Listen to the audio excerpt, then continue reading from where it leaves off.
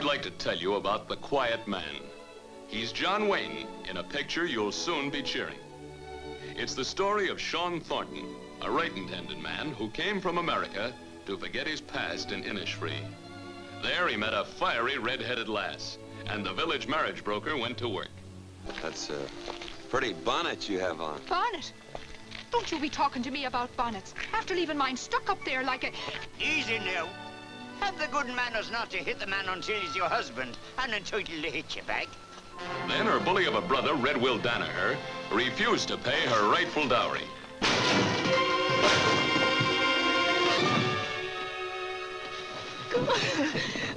There'll be no locks or bolts between us, Mary Kate, except those in your own mercenary little heart.